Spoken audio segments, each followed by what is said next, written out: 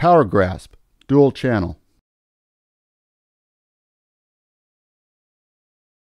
Electrode placement for power grasp using dual channel stimulation. The medial condyle and the pisiform bone are marked with X's.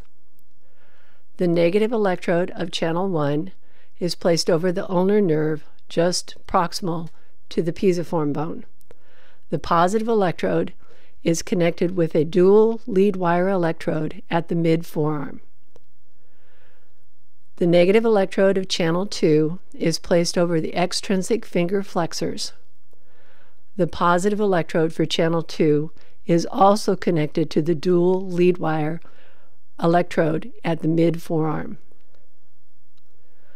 Stimulation of channel 1 results in metacarpal phalangeal flexion. Stimulation of channel 2 results in distal and proximal interphalangeal flexion.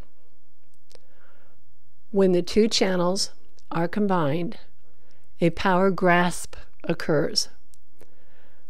This would be graded as a 3+ out of 5 muscle contraction.